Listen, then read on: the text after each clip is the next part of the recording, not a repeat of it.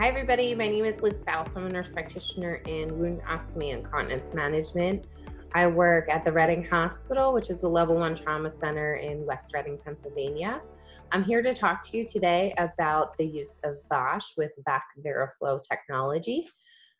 So for those of you that don't know what Vashe is, it's a powerful antimicrobial preservative and a wound cleanser. We utilize it in chronic wounds, but also in acutely infected wounds. It's pH balanced, so its pH is 5.5, which is optimal for wound healing.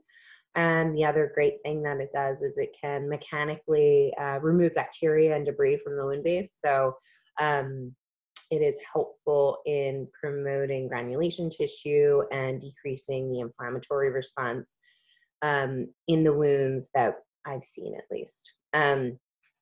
So for those of you that don't know what Vashe Veraflo is, it's a closed system utilizing Vashe technology that helps cleanse a wound.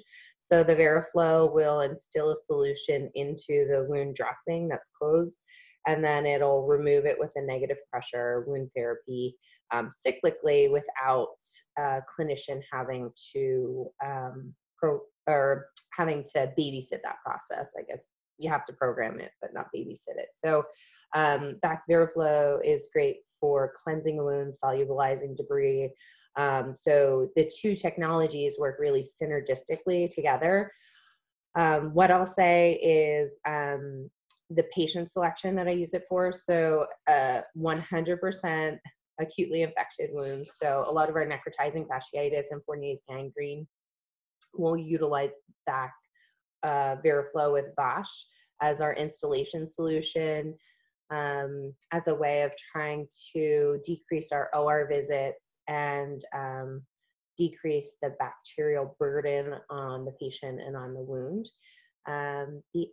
The thing that we always use with Vashe is we use the Duo trackpad.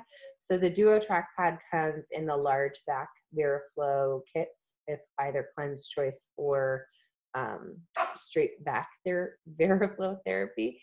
And so it also comes as a separate thing if you only carry medium kits, that you can get that. So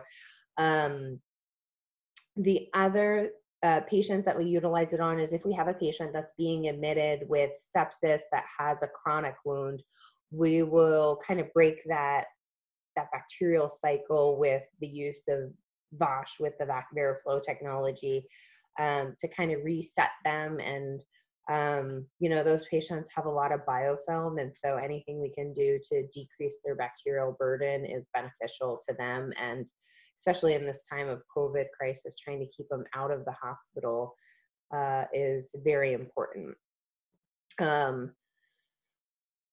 The cleansing technology is also really important just in contaminated wounds. So we're trauma center, and it's getting into trauma season up here because the weather is getting nicer. So, open fractures or soft tissue injuries that potentially are contaminated or have soil based.